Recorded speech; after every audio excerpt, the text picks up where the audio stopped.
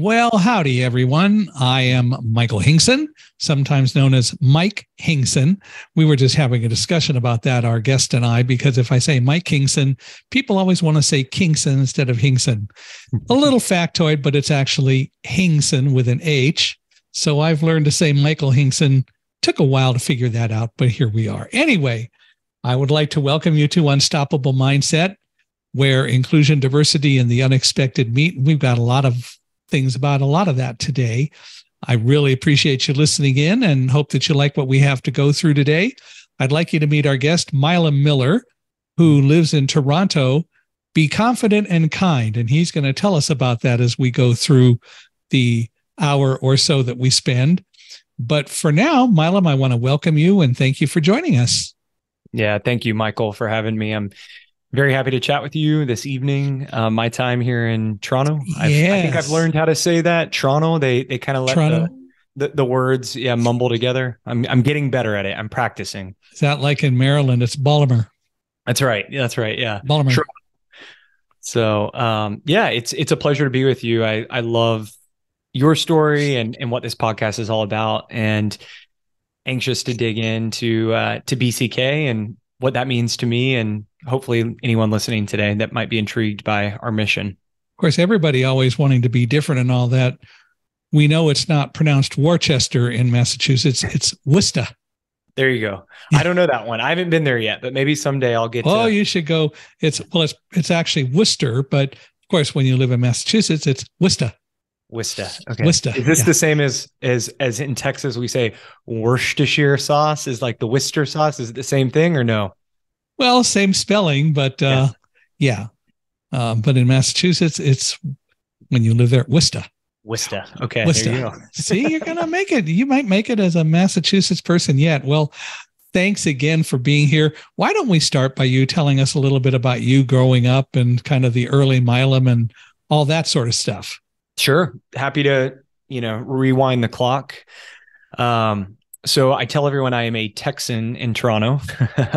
Originally from the big, great state of Texas. Grew up in a small town. I was actually born in a town that everyone knows called Waco, Texas. Unfortunately, it's made headlines for not always the best of reasons. Although I'd like to think Chip and Joanna Gaines and other people in the Waco community have really put it on the map for delightful things like making your home more enjoyable to be in. So it's of course, did you ever know Chip and Joanna? I can't say I haven't met them. So if this podcast reaches them, hey Chip, hey Joanna, let's meet, old friends. I love what y'all have done in the community. Yeah. I still have family in Waco. My grandparents have been married for 70 years. They're both in their 90s now and sharp as a tack. I'm very grateful to have them in my life. They high school sweethearts, met at Baylor.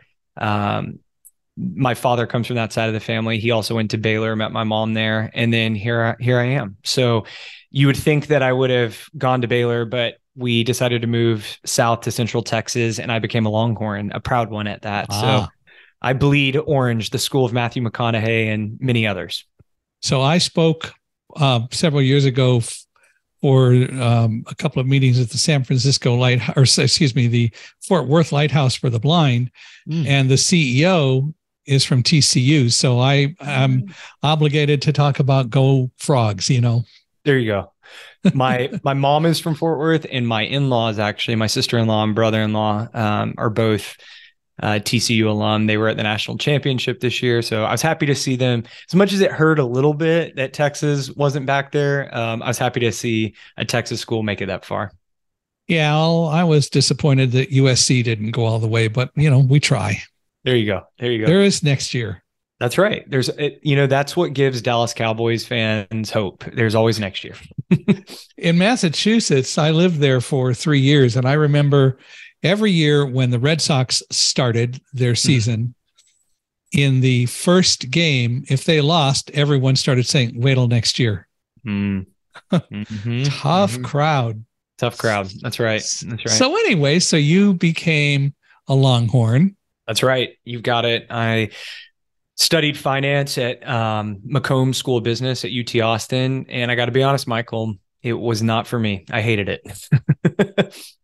without a shadow of the doubt. My dad was a finance guy, and I recall at the time there being a lot of pressure within the McCombs community. It had the top rated accounting program in the country, and it was a big pipeline to go to the big four accounting firms. And then many people, of course, studied finance too and wanted to go work on Wall Street. Coincidentally, I was in college in 2008 during the financial crisis, the big collapse. And I didn't honor that gut intuition that told me finance wasn't for me. I thought I wanted to do management because I love people. And I was told that was too woo-woo or maybe not practical enough.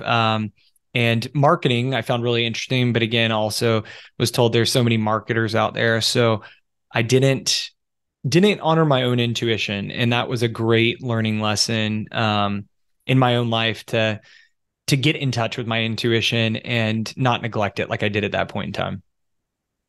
We all too often tend not to pay attention to our intuition, to our own consternation. I love to use the example of I watch, or not watch, but I play a lot of Trivial Pursuit. I haven't so much lately, but invariably, both for me and for other people, while we're playing it, somebody asks a question and the answer pops into a person's head, whoever is having the question asked of them, and they go, no, it can't be that easy. And they don't answer it that way. And invariably, what popped into their head was the right answer.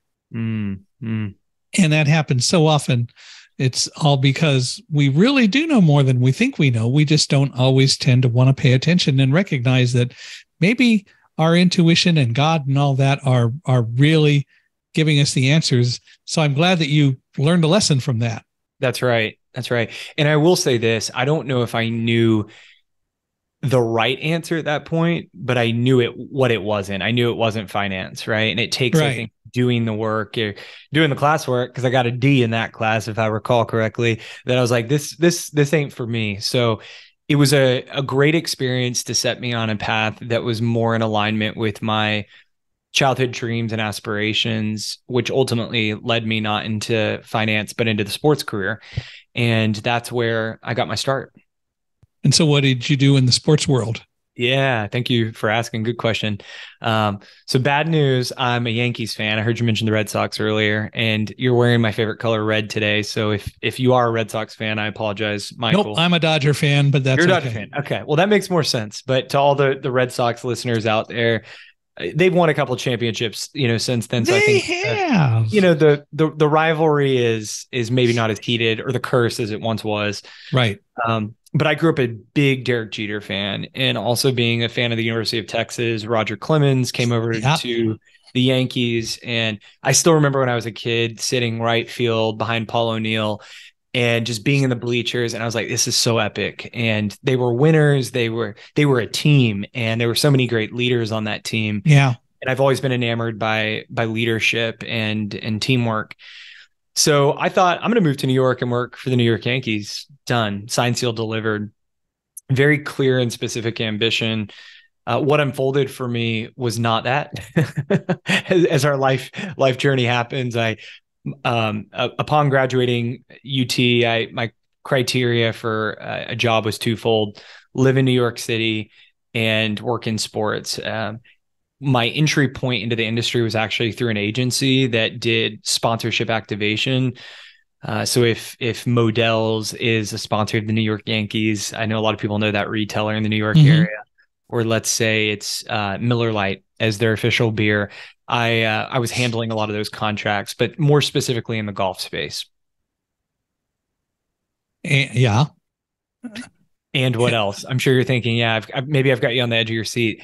I actually had a colleague who worked for the Yankees, and she'd come over to our agency, and hearing her firsthand accounts of what it was like to work for a family-run business, the Steinbrenners, right? And kind of the change of power at that time from Mr. Steinbrenner passing away to his sons.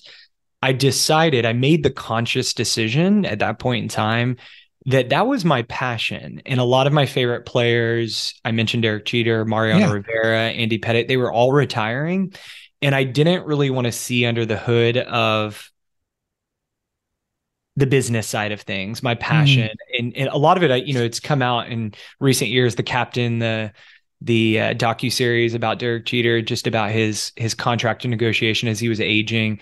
I thought maybe it's better I keep that my passion and I can go there and ignorance is bliss and I cheer on my team without knowing the politics and inner workings of it being my employer. And so yeah, I was open to opportunities, and New York's a great market to be in if you're open to opportunities. Yeah. And so what did you do? Ooh, so what did I do? I did the work. I was responsible for activating Omega, or Omega, however you pronounce it, the luxury timepiece company. I always tell people this is a fun case study.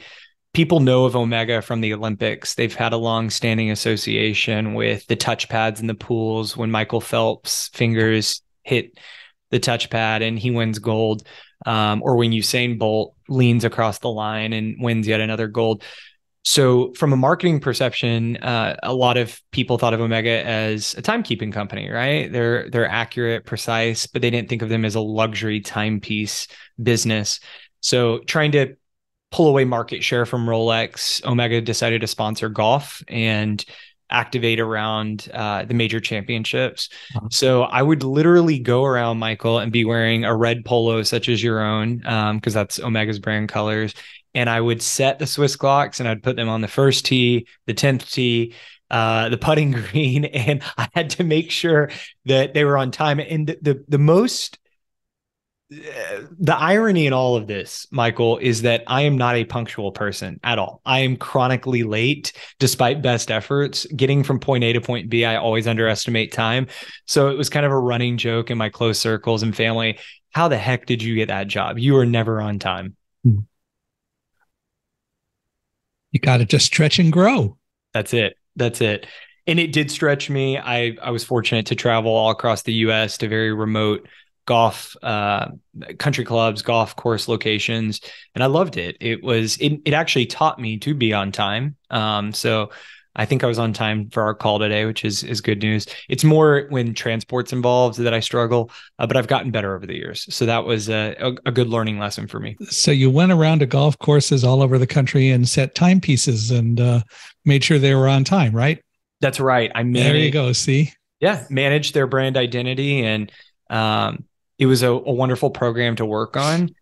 But it was very much rinse and repeat. And I'm a type of person that there's a time and place for certainty, but I also crave variety.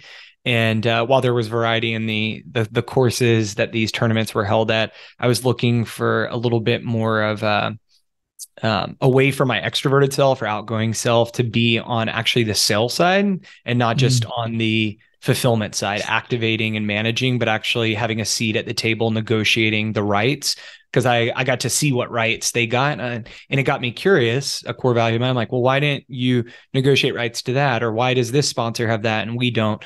And so that's when I realized I wanted to make a jump into, in a very niche sense, sponsorship sales in sports, but really just working on behalf of a team or rights holder, similar to the Yankees, but not the Yankees. Again, they're my passion, but somebody else.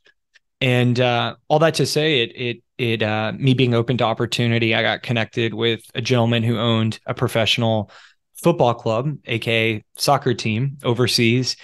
And he sold me on his vision, which was to build a modern day Coliseum in Rome. That's where the team played. And coincidentally, I had gone there when I was 15. My sister graduated high school. She was 18. And we did a trip, first city I ever stepped foot in Europe, capital city, and the eternal city at that. And I didn't even know the team existed when I was 15 years old. So to hear this owner laying out his vision for a new stadium, I was bought in. I was drinking quite literally from, the Roman aqueducts. I was like, I want to take your vision to market and sell that on your behalf, and was fortunate to do so. So when did this happen?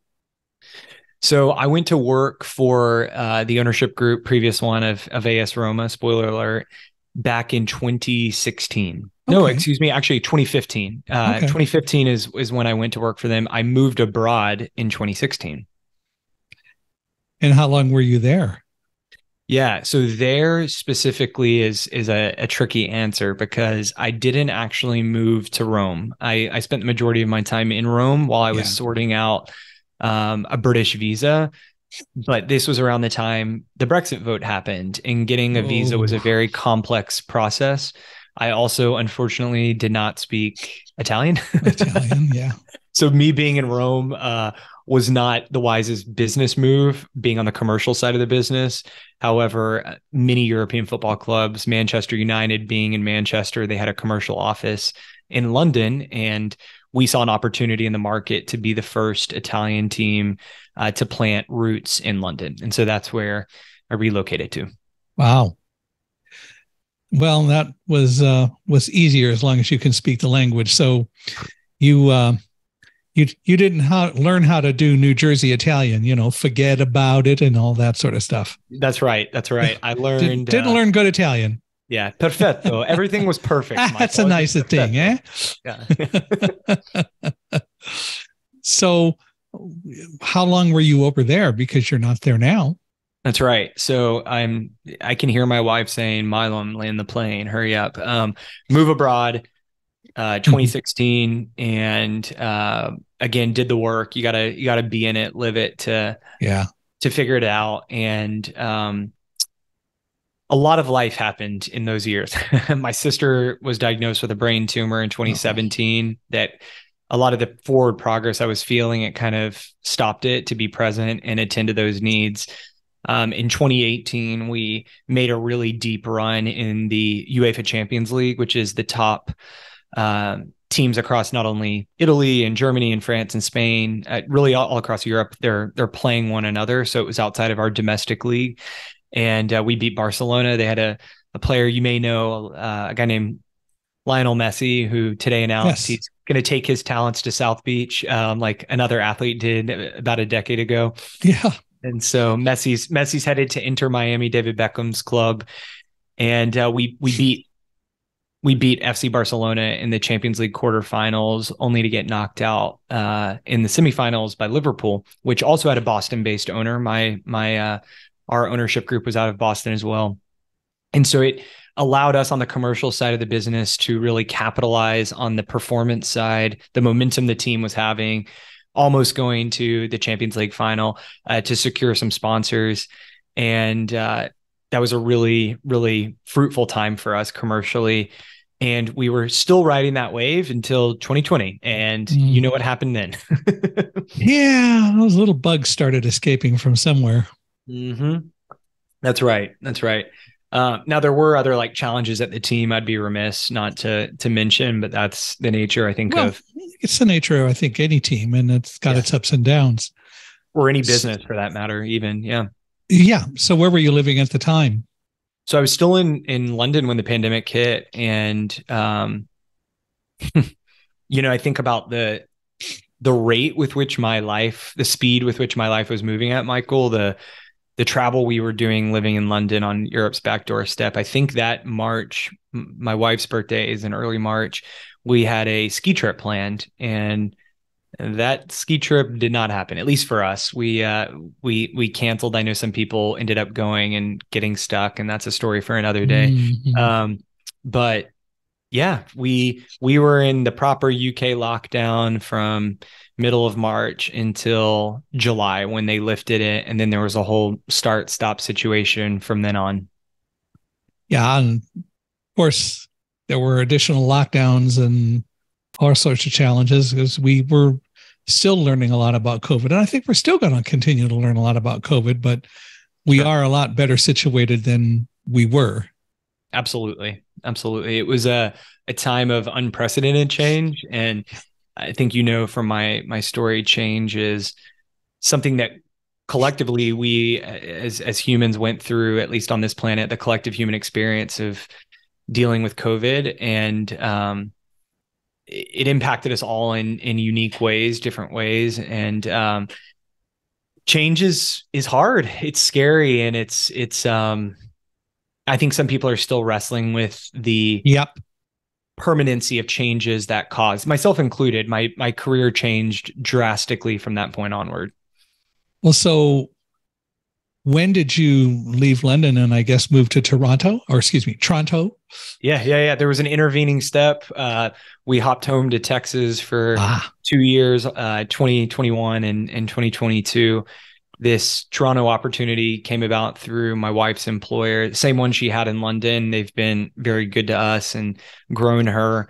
But Toronto's new. We've only been here since the start of the year, and I I've been at my own business for the last year. It was something I launched following a pandemic pivot that didn't work out, and then really realizing it was time to trust my gut instincts and that intuition that I got connected with in college. And by this point in my career, I was like, it's time to bet on myself and take a leap of faith. And so good for you. that's how I got here. So I a couple questions because I really want to get into change and all that, but I'm just really curious. Sure. It was announced a couple of days ago that the PGA and the other organization, what is it? Live Golf. Yep. Live Golf, yeah, have merged. What do you think about that? Given especially all the furor over the last year, you've had enough connection with golf, and I assume you got to know golfers and things like that. But what do you think about that? Yeah, great question. It's all still so fresh that that news was announced yesterday. I saw it first. I get Wall Street Journal email alerts, and I think I spit my coffee out, Michael. I was like, wait, what? Yeah, I saw it on a CNN alert and Sam's going, what? Yeah. I posted it on my Instagram pretty immediately because it just was so recent. I do have friends who are played golf in college, are professional caddies. I am friendly with players on the tour. I don't have close friends, but obviously it's humans that do extraordinary things, and that's what the golfers that are out there are all human, and we're all a work in progress. So what do I think about it? I think that it's really unfortunate, if I'm honest, that again, my calling card is leadership. I believe in dynamic leadership and servant-hearted leadership, and without calling out certain names, I think there was pressure by the tour as a body, a governing body, an entity, not one person in particular, but I think the tour as a collective, as a unit, to keep people loyal because of the history and legacy of the body, and to deter them from moving to a new flashy, different format that paid better or paid well, with also questions about where that money was coming from and if it was in fact sports washing. So it's for them to turn a blind eye now to that argument around sports washing and is it clean money or dirty money, to then take the money. It feels a little disingenuous. Like if the PGA Tour were on this call or was listening to this podcast, I would say, what are your core values? What are your corporate values? And how did that influence or impact this decision-making process? I'll be anxious to see how it goes over time, because I think we're only starting to hear the different sides of this and what it's going to do. But I know that the whole issue of Live Golf was all about money.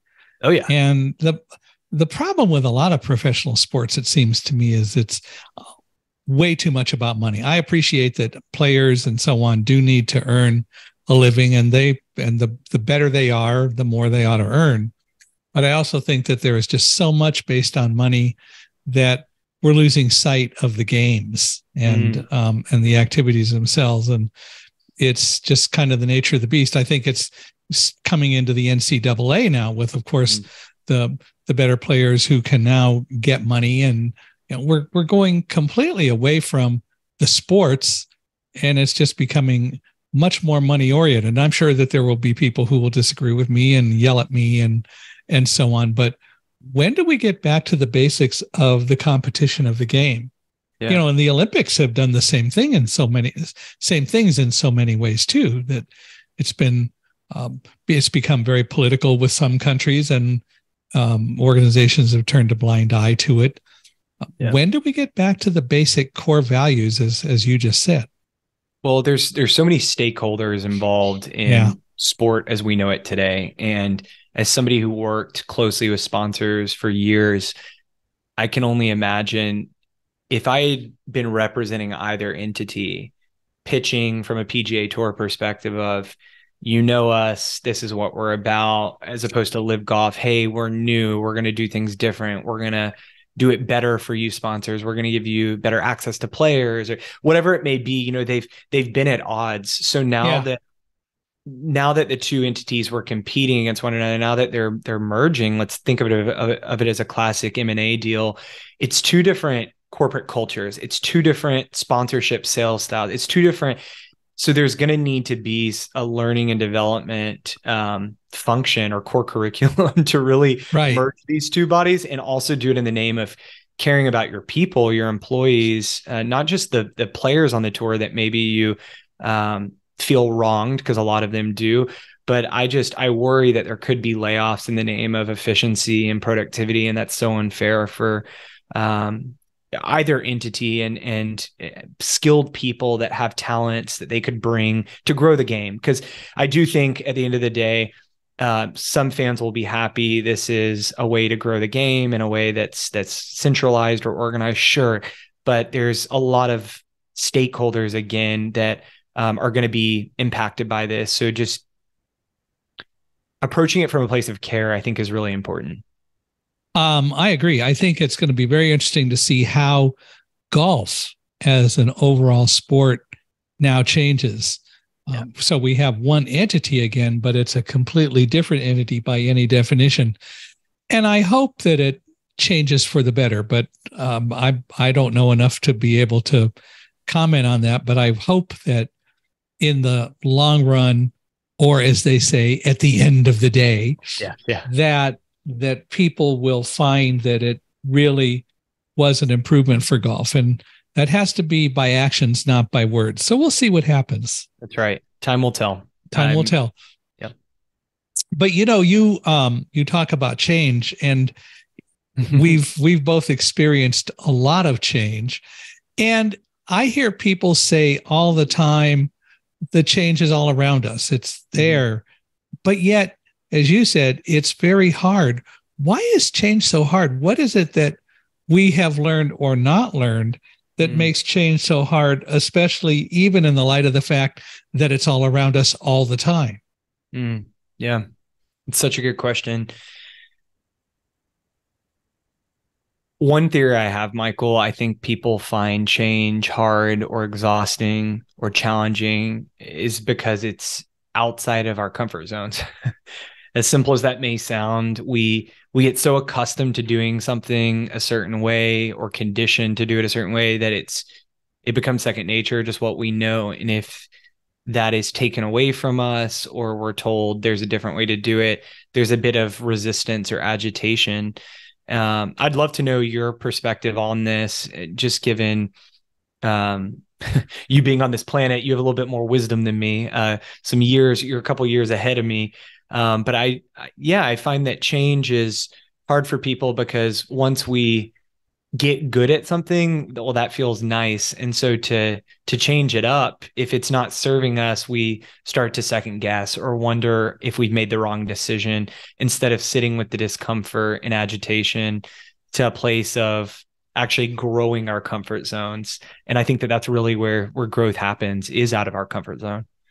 Yeah. I think the issue is that our comfort zone needs to be broader. So I remember after September 11th, and I've talked about it here a few times, I started hearing people say, we got to get back to normal. We got to get back to normal. We got to get back to the way normal was. And I remember that I always reacted to that. I always bristled at it. I didn't like it.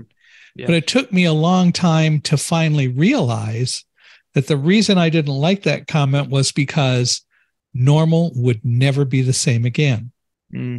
And we really need to recognize that that's really what change is all about. And so what we need to do is not necessarily look for a new normal, but instead recognize that normal is evolving. And while we're comfortable doing things in a certain way, we get used to doing things in a certain way. If we don't explore how do we enhance that and make that different way, or that way that we do things better, then we're going to be stuck in the same old way of doing things. So even talking about Live Golf and the PGA. Is that a good change? Is it a bad change? Time will tell. It's a change.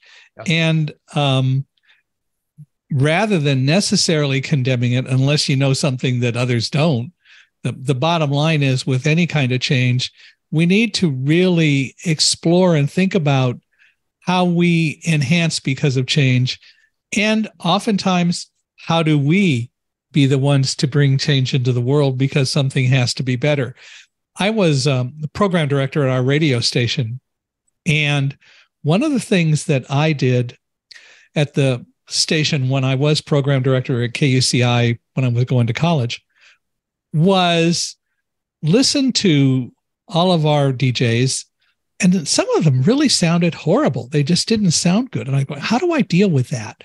How can I get them to be better? How can I make them change? And I, something that dawned on me is that I'm listening to them.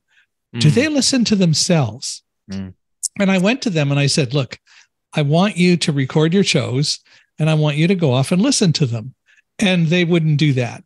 And so what we did was to set up a system. I did it with Dave McHugh, our engineer. He set up a recorder in a locked cabinet because we had the locked cabinets where all the equipment was anyway. But anytime the mic was activated, the recorder would turn on. So we were able to make recordings of what the people said. We didn't really worry about, of course, the music. That wasn't what we were worried about not evaluating, but dealing with. We wanted the announcers to get better. And I would give them each a cassette. Remember cassettes? You're not, I don't know if you're old enough to remember cassettes. I'm a CD guy. Yeah. There you go. See, and they're gone. But we would give them a recording of their week's shows. And I said, you've got to listen to the shows. If you don't do that, then you're not going to be able to continue to be here. But you know what? People started doing it and they started hearing what they sounded like. And by doing that, I was actually very amazed at the quality improvements in most people by the end of the year when they decided that they would at least think about the change and then they embraced the change because they started hearing themselves the way other people heard them. Some of those people went on into professional radio. One went to NBC and there are people, it was really great. But we really, you're right, we get locked into our comfort zone. But the part of it that is the problem is we do get locked into our comfort zone and we don't think about or explore ways to enhance or improve and maybe stretch our comfort zone. And that's kind of my thought. Totally. I love that word, enhance and also improve.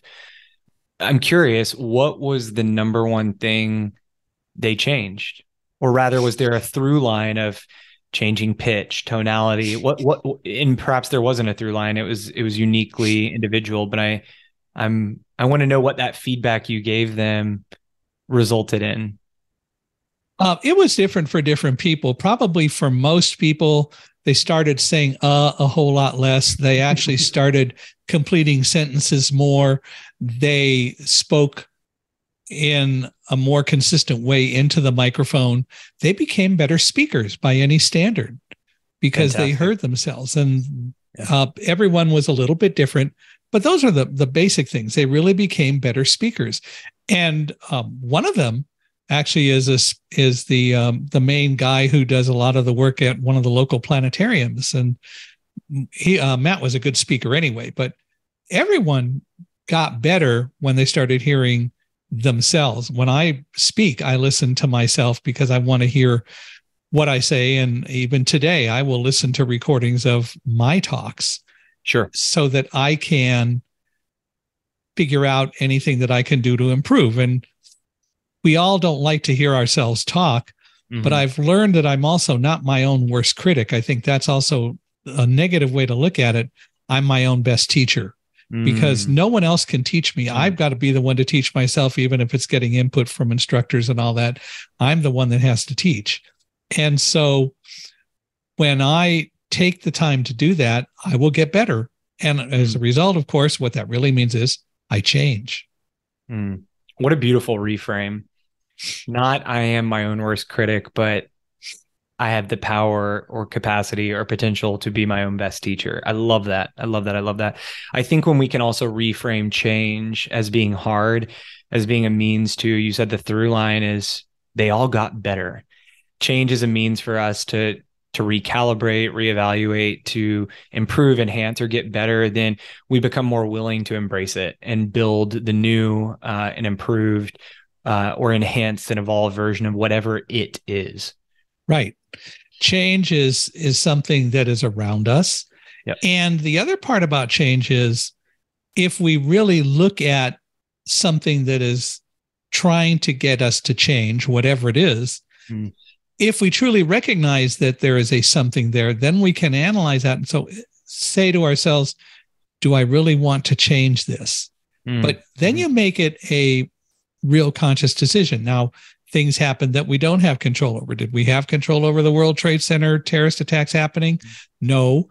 Should we have? I'm not convinced yet that we would have been able to know that, but it doesn't really matter. I didn't have control over it. The other people who were there didn't have control over it. But what we did have control over was how we chose to deal with it after it occurred. Amen. Amen. I love that. Just for anyone who's listening in my community, can you quickly share what you experienced on that day, 9/11? Well, I worked in the World Trade Center on the 78th floor of Tower 1, and I was in the office because we were going to be conducting some seminars that day to teach our reseller partners how to sell our products. When the plane hit, the building actually flexed because tall buildings are like big springs. When it got vertical again, a colleague saw fire above us, but I had spent a lot of time in the year and a half before actually September 11th happened. I spent a lot of time learning what to do in the case of an emergency and learning all about the World Trade Center because I was the leader of that office. So I had to be able to function like any other leader would, which meant I had to know what to do and where to go. And even more so than most people, because I didn't have the opportunity to rely on signs. So I learned it all. But what I realized much later was that was also helping me develop a mindset that said, you don't need to be afraid if there's an emergency. You know what to do, and you know what your options are as to where to go based on whatever the circumstances are. So don't panic. And I never realized that I learned that, but I did. And so I was able to go down the stairs. I had my guide dog at the time, Roselle, and we traveled down the stairs, all 78 floors. Mathematically, if I recall right, it was 1,463 stairs. Wow. But, you know, it was at least we were going down, right? But that's nice comic relief. I love that. But the issue is that we went down and we got out, and then we were very close to Tower 2 when it collapsed. That was a little bit different situation because there I think I started to panic a little bit. But as I wrote in Thunderdog, things happened that helped to deal with that. And we did write a book later about it called Thunderdog, The Story of a Blind Man, His Guide Dog, and the Triumph of Trust, which is available anywhere books are sold. So hopefully people will get that and keep my current guide dog, Alamo, in kibbles. We appreciate that. But, you know, the issue is that I discovered during COVID, and I want to talk about your changes in COVID, but I discovered that while I talked about not being afraid, I never really spent any time helping other people learn how to control their fear. And as I put it, not being blinded by fear when something unexpected happened. So we're writing a new book about that, and it'll be out when it comes out. But the whole idea is to say you do have the ability to deal with whatever comes along. You can choose to create a mindset that will allow you to do that and not allow your fear to overwhelm you. It isn't to say you aren't afraid. I guarantee you, we were afraid going down the stairs, but I used it as a positive motivator to be more observant, to encourage my guide dog to go down the stairs. And the job of a guide dog, of course, is not to lead, but to guide. So the dog doesn't know where I want to go and how to get there. That's not the dog's job, but the dog's job is to keep us safe. But I knew that my dog was going to sense all the fear of everyone going down the stairs. So I had to encourage her to focus and do well. And we did. We got out and we survived. And I've been a speaker traveling the world talking about trust and teamwork and dealing with change and the human animal bond and moving from diversity to inclusion, one of my favorite speeches, but doing a lot of talks around the world ever since. So I'm a full-time public speaker in addition to working for Accessiby. So as a plug, and of course to any of your friends who might need a speaker, let me know. We're always looking for speaking opportunities. And it's been a while since I've been to Toronto, so I got to get back there. There you go. Well, I think your story is so remarkable, Michael, and that you've used it to be of service to others across all those buzzwords that carry a lot of significance, right? And they hold real meaning to people. When 9/11 happened for me, I was in the 5th grade and it was a year of change for me because it was actually the first year I had transferred from private Catholic school to public school. And, there's a, what's the word I'm searching for? There's something in an 11-year-old boy or girl, whomever at that age, that is striving to find themselves in a new environment, right? Yeah. And so when we talk about mindset, the mindset of a child at that time is, hey, transferring schools, it's maybe there's some grieving, a sense of loss, and welcoming in that, and there's an opportunity to gain new friends or widen your circles, bridge the gap between the two schools. So I love that in the midst of all that adversity and things that you couldn't control, your mindset was one in which it stayed calm and was able to self-regulate is also, I think, what came up for me is be able to get yourself to a place of safety. My equivalent to your story is that when I was 13, I was in the 8th grade. It was in November of 1963, and President Kennedy was shot. And we had to deal with all of that. Sure. It was a little bit more removed, of course, than being in the World Trade Center. But the next summer, I went and got my first guide dog and then went into high school and had to do the same sorts of changes that you did. And I did embrace it as I get to go into a whole new world. And I think that's the issue, is that we learn to be so negative and pessimistic about things rather than recognizing maybe life is an adventure and we should really embrace more of the adventure. The internet is a great treasure trove of knowledge, and I love the net. I realize that there's a dark side to it, which I've never visited and don't have any need to. But it's like artificial intelligence and Chat GPT and so on today.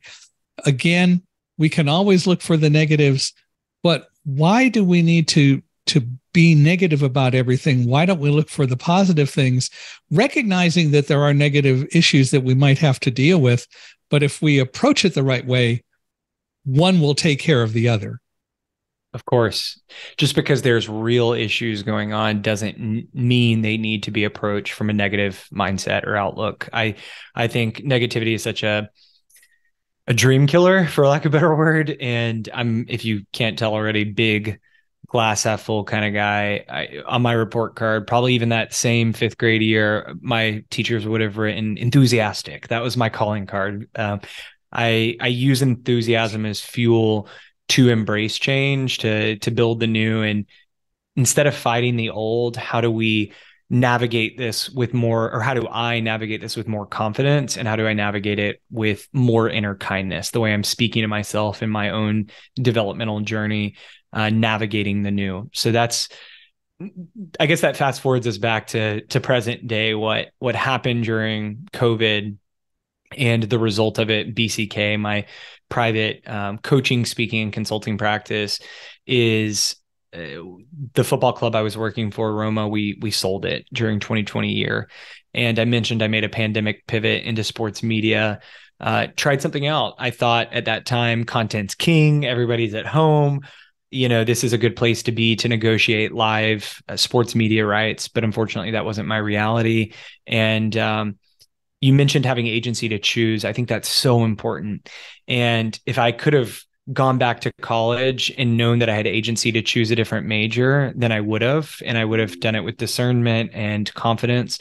But in this case, it was the first time in my professional career that I realized I have agency to walk away from this because I'm destined for something greater. And so I After 1 year of learning the business, I stepped away. I resigned, and it was actually empowering instead of, I think so many people feel that quitting's a bad thing. And I like to think of, do you need to grit through this or do you need to quit this? Because it's not in alignment with what makes you feel alive. And so in my case, I'd done all the gritting I could do. It was time to quit, not grit. And I started my own business, BCK, which stands for Be Confident and Kind. How do we get people to be more confident in a time of change, or when change comes to them? Sure. It's such a good question. I think in my own experience, and there's probably other perspectives on this, in the midst of so much newness, I like to find slivers of sameness. So whether that's a fitness modality that serves you. So in my case, I love going to a yoga class or a spin class or a Barry's boot camp class, a format that I know and that brings me confidence that when I'm done, I know I'll feel better. In the midst of so much newness, lean into things where you can have just like a little sliver of sameness. It will remind you that you are an expert in some things. And even though you may feel a beginner in whatever it is, I feel like a beginner finding the new grocery store in my neighborhood in Toronto. But in time, you will grow more confident of, I prefer this one over that one, or it's worth the extra commute to go to that one. I know how to navigate it with confidence, get my groceries, get in and out. So I tell my clients that confidence is a doing energy. It's action oriented. And if you're taking actions or steps, it will build your confidence in time. You just have to be moving in forward direction, in a direction that's serving you. Because if you're languishing, then you're going to stay in that stuck or stagnant place. Right. And it's all about moving. And as you're moving, thinking about what you're doing. The other part about it is really analyzing what we do. I love to tell people that I think one of the most important things we can do is, at the end of the day, take a little bit of time just to do self-examination, looking at what happened during the day. And totally. Even the good things. Could I have done it better? How did that go? Why did it go the way it did? The bad things, not why did I do so badly, but what do I do to make sure that that doesn't happen again, or what really happened? Self-examination is such an important thing. It is. Do you journal, Michael? No, I don't write things down just because, it's if I write it down, it's still out of sight, out of mind. I have to make a very conscious effort then to go back and look at the journal. So I just tend to remember things a lot. Well, let me clarify, because that's probably good for listeners. Do you digital journal or have any sort of voice memos that you record and like listen back to, kind of going back to the feedback thing around the radio station, or is it purely just a mental exercise for you? For me, it's more of a mental exercise. I find that works pretty well. If something comes to mind and I feel I need to write it down somewhere, then I will record it. I'll make a note, and I have done that and gone back to it. Or if I want to remember something in 6 months, I will create a reminder so it will remind me. So I do some of that, but mostly I just think about things at the end of the day. And I've learned to do that, right? Sure. So sure. I'm not saying that journaling doesn't help, but I've learned to do it mentally. And so for me, that has worked pretty well. Of course. And what a great way to condition yourself to do that self-examination, that mindfulness practice. I work with my clients to have a very clear evening routine to set them up for success, so to speak, the next day. And then a morning ritual. In the morning, asking, what's my intention for the day? And then in the evening, am I satisfied? And because I think so many people, their head hits the pillow and they're thinking about what they didn't get done, which is a lack mindset, as opposed to being grateful for the things they did. And so a gratitude practice is something during the pandemic I actually had to I started experimenting with and writing down 3 things. I'm grateful that the sun came out today in London. I'm grateful I got to read 10 pages in my book. I'm grateful that we cooked a delicious home cooked meal, and it's those little simple things that remind you of how abundant and special your life is, even if you're living in lockdown in a global pandemic. Yeah. And the reality is that we can take a much more positive approach to anything that we do, but it's a conscious decision to do that. And there's no reason for us to be so negative. The problem is we also do have so many political leaders and other people who we regard as role models who are very negative, and that doesn't help either. And so we have to be able to learn to step back and say, wait a minute, do I really want to model that when it's so negative, or do I want to look at alternatives? And that doesn't mean that you look at things through, as they say, rose-colored glasses, but it does mean that you need to recognize that there is much more value in positive advancement than running things down and being negative. Absolutely. I think being able to discern what works for you is so important in life. And that goes back to my own gut instincts. It's great for things to be modeled, but that doesn't mean we can carbon copy everything. We have to really get curious and play scientists on ourselves to figure out what works for us. Because I think sometimes if we look to too many role models, we lose sight of our own intuition, and we're no longer operating according to our code of conduct, but another. And it leaves room for disappointment when they let us down, or judgment, and we're not being discerning of our own experience and the fact that we're all human. We're all figuring it out. Well, you talk about inner kindness, and it's an important thing. We need to learn to be kind to ourselves, and we don't do that. So I call myself a recovering perfectionist, Michael. Releasing a lot of the type A expectations of myself, the shoulds, and speaking kindly of, you said it best earlier, I can be my own best teacher instead of I'm speaking critically of myself. So I remember the first couple months I moved here in Toronto. It might have been the first couple weeks, in fact. I had taken one of those blender balls, like a protein shake with me, and it was so cold out. I didn't have gloves on, and I dropped it. And of course, the way the water bottle hit, it cracked, and my protein shake went everywhere. And I thought, oh man, I just cracked my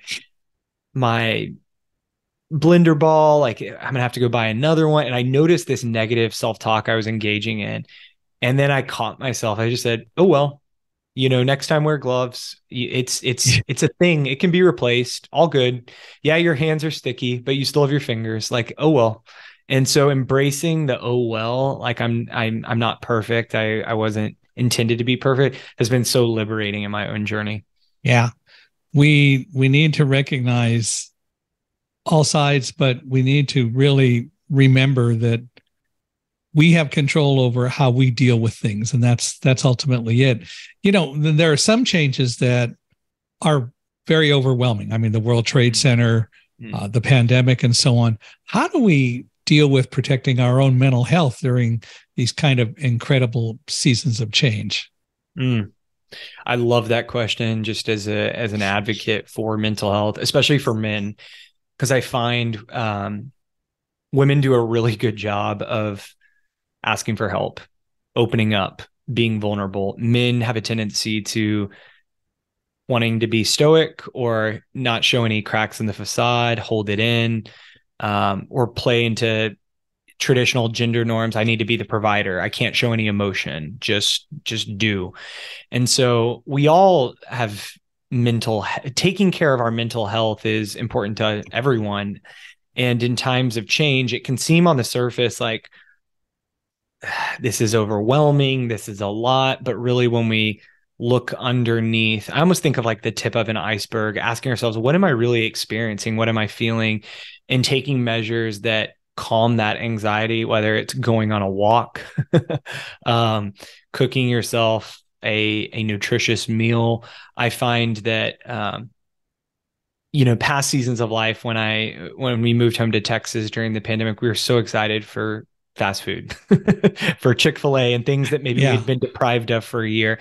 And then I started noticing my mood, and I tell friends, clients, food affects your mood. So it's taking care of ourselves with what we're eating, how we're moving is so important. I think not just for what may seem like physical health on the surface, but really it actually does impact our mental health too. Well, you've said it several times, doing things like taking a walk and so on. The reality is that we do better, again, when we step back. We're in the middle of something, we feel overwhelmed.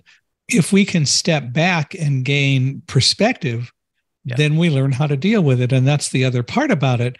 We're so conditioned to work hard, work all the time, and not do any kind of self-analysis that we don't learn to step back. When the people who do best are the ones who truly can step back, unplug. One of my favorite stories is when BlackBerry was still around, the BlackBerry device and so on. Sure. The company one day had a server failure and everybody's BlackBerries died. They didn't work. Research in Motion just wasn't getting anything to anyone. And I heard a few days later that there were even people who committed suicide because they couldn't connect at 12 o'clock at night. You know, and they didn't have any control over that. We don't learn to step back and deal with some of those issues and put it in perspective, which is what it's all about. Well, does change hurt our mental health, do you think? Before I answer that, I want to address that case study you shared because I find that fascinating. And present day, I'm hearing so many Gen Z, the cohort below my millennial cohort, are purchasing Razr flip phones and other sort of non-smart devices, which I want to be clear, I think is great. If taking that measure helps protect your mental health, go for it. Because we live in such an instantaneous society. What you call stepping back, I call reconnecting to myself, disconnecting from my smartphone and reconnecting to myself. It's as silly as it sounds. We learn it on the playground, I think, or in some families, some households, like take a deep breath. You know, if we take 3 deep breaths, it's scientifically proven and backed that we will feel a sense of calm and can come back to our sense of self or reconnect to ourselves. So all that to say, to answer your question, do I think change is bad for our mental health? Absolutely not. I'm going to go with false. That's fictitious. And I'll tell you why. Change is scary, and it's not intended to be, but that's our brain trying to protect us and keep us in that comfort zone. And like we talked about earlier, if we can realize that the brain is actually just trying to be our friend, and whatever freeze, fight, flight mechanisms going off, it's saying proceed with caution, but it's not saying don't proceed at all. It's saying try on the change, see if it works, and in time you'll grow more comfortable with it. You'll see if it's working for you. And then worst case, you can always change your mind and go back. I think in society, we forget that part too. If maybe we get it wrong or we want to go back, there's no shame in doing that. And so kind of releasing the expectation of change is incessant. It's around us, and we can always change our mind again. And there's nothing wrong with that. That's right. The reality is that the whole idea behind change is you can look at it, and as you said, you can then change again and go back to the way it was, or you'll probably never go back to exactly the way it was, because even if you discover that whatever change you tried doesn't really work, it still gave you more knowledge. So you're still a different person than you were. Absolutely. 100%. And I think that's really kind of important to remember. It's something that we need to learn. I've had a lot of changes happen in my life, and we all have. My latest probably huge change is my wife passed away last November. Didn't really see it coming until very close to the time that it occurred. But now I live alone, except I have a cat who wants to be petted every time she wants to eat. So I get her ministrations every day, and even in the middle of the night she'll wake me up saying feed me, and I'll do that once. I've told her you only get it once a night. And I have, of course, guide dog Alamo, so I have some company here and other people who come and help. But it's an incredible change. And I've heard other people when they had a loved one pass, how could you do that to me? I'm mad at you for doing it. And I cannot say in any way, shape, or form that I resent Karen's passing. I didn't like it. Yeah. I'm very sad about it. I also tell people that I will not move on from Karen. I'll move forward, but I won't move on because I'm not going to forget her. And I'm sure that she's watching from somewhere. And if I misbehave, I'm going to hear about it. So, I have to do that. But the reality is that it's still a huge change. And what it really did for me was cause me to learn to remember and use tools that I didn't have to use so much while we were married for 40 years. And that now I have to use some of those skills in a different way. Sure. But, change happens. And one of the things that I feel is important is you can't be angry at change. You decide what you want to do with it. Yep. How do you want to respond to it? Yeah. What a beautiful way to honor your wife, Michael, your late wife. I'm curious, the new tools, or rather maybe old tools that you've had to revisit by doing it on your own and moving forward, not moving on from her. Has that brought you a sense of newfound confidence or self-efficacy of maybe I don't want to do it alone. I would prefer to have her here, and I'm confident in every day taking a new step, a new action. I'm curious what that looks like for you. Well, I think you just described it very well. The reality is that I also did travel a lot while she was alive, so I'm used to not always being home.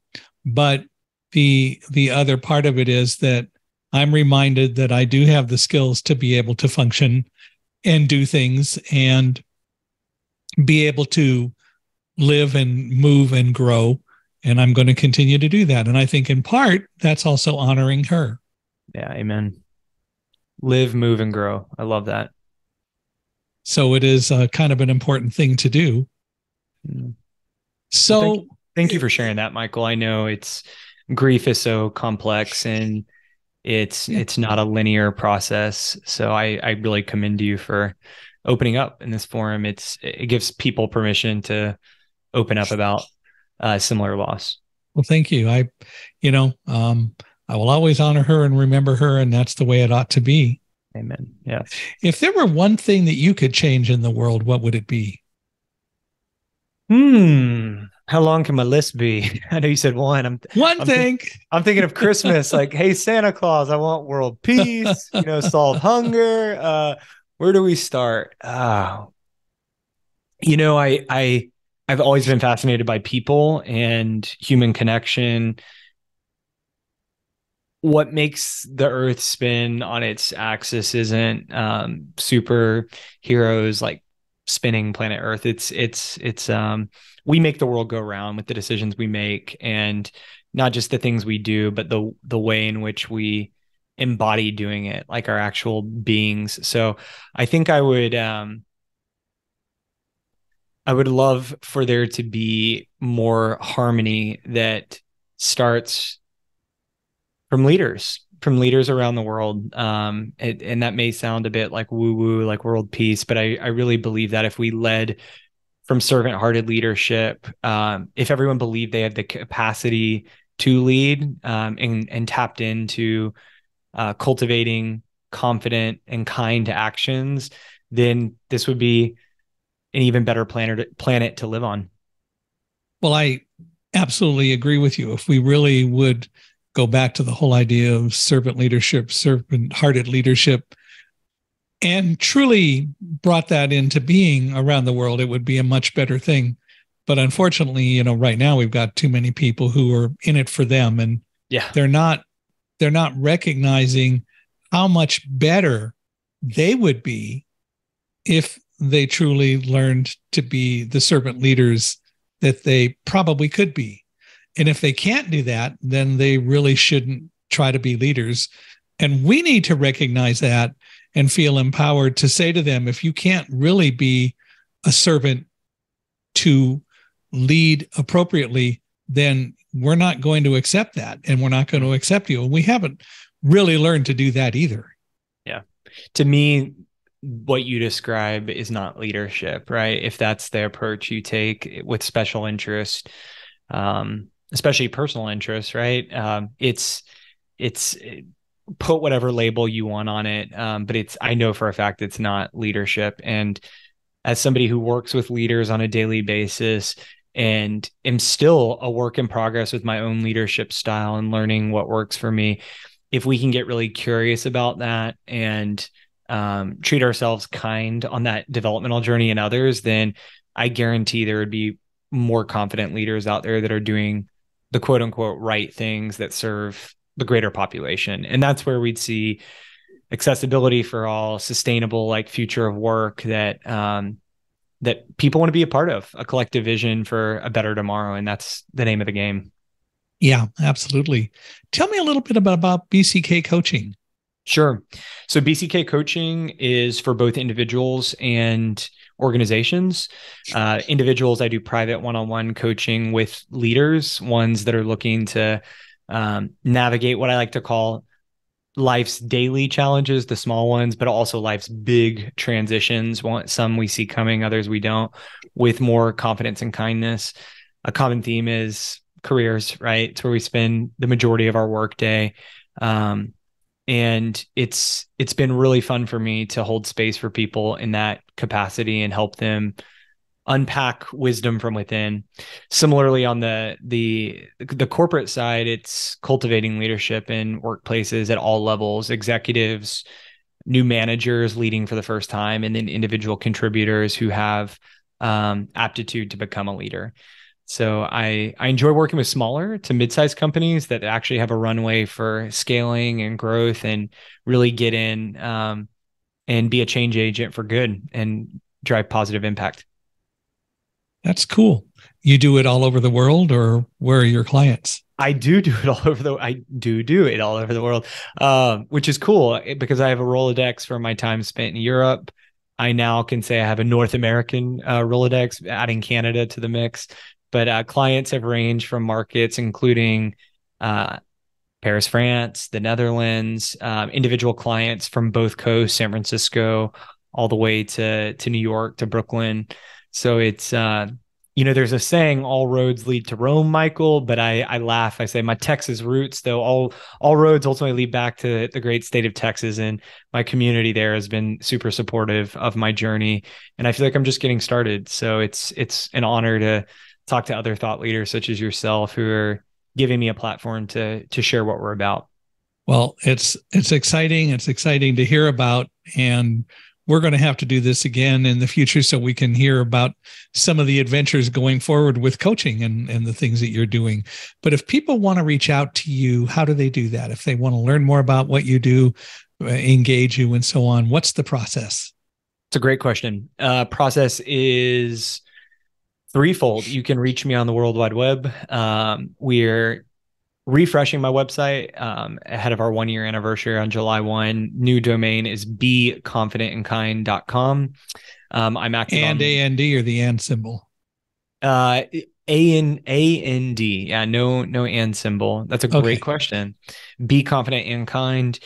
I'm also on LinkedIn, just given my background in sport and let's call it the corporate world. In Instagram, like Watch Out World, I was very, I thought that was a place to, show what I was cooking, right? Like this is like a pie account now. People like putting pies that they baked during the pandemic, but I actually put a lot of thought leadership on Instagram around what it means to be a servant-hearted leader and to navigate change with more confidence and kindness. So they can follow me on any of those channels, get in touch for a free consultation, and then we're off to the races. So on Instagram, it's Watch Out World. I wish that would be good. It would have been awesome if I got that domain way back when. It's simply my name, Milam R. Miller, on Instagram, and you can find me Milam Miller on LinkedIn. But I'm very excited for the new website because I do believe everybody deserves to feel a more confident or the most confident and kind version of themselves. And that's what we explore and that's what we make happen. Cool. Well, of course, I would be remiss if I didn't say we hope you'll put Accessibility on the site to make sure that the website is accessible for people with disabilities, but we can talk about that later. Let's offline on that. I want to be an ally and an advocate for that. So we'll do that. We'll do that. Well, for the rest of you out there, we'd love you to use Accessibility too. But in the meanwhile, I'd love to hear your thoughts about today. Please feel free to email me, Michael H.I., Michael H.I. at Accessibility, ACCESSIBE.com. Or you can go to our podcast page, www.michaelhingson, MICHAELHINGSON.com/podcast. We'd love to hear your thoughts, love to hear your comments. And of course, we do appreciate 5-star ratings. So if you would give us a 5-star rating, I would appreciate it. And I know Milam would as well. But we really feel it's important that we do hear from you and get your thoughts. If any of you, Milam, including you, know of anyone else who might be a good guest for our podcast, love to hear from you. Love introductions. We're always looking for more people and more adventures to have on Unstoppable Mindset. So, Milam, again, I want to thank you and really appreciate you taking so much time. We've now done this for an hour and, my gosh, 14 minutes. So we've been on quite a while. So I want to thank you for being here with us. Well, you know, I'm a talker, Michael. So if you give me a mic, then especially when we're talking sports, that's fun. Well, we definitely need to do this again and see how the PGA Tour Live conundrum, how it all shakes out. I think that'll be fun. Well, thank you again for being here. Thank you. I appreciate it.